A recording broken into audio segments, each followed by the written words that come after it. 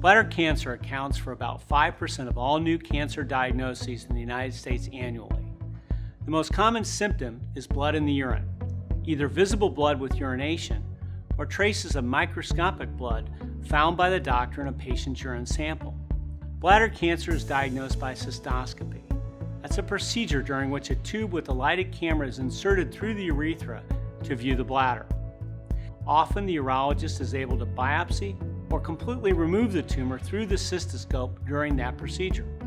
Treatments for bladder cancer include cystoscopy alone, if the cancer can be completely removed by the scope, intravesical therapy, in which medicine is administered into the bladder through a catheter to enhance the chance of cure after the removal of a bladder cancer by cystoscopy, or sometimes surgery is needed to remove part or all of the bladder in cases of serious bladder cancer.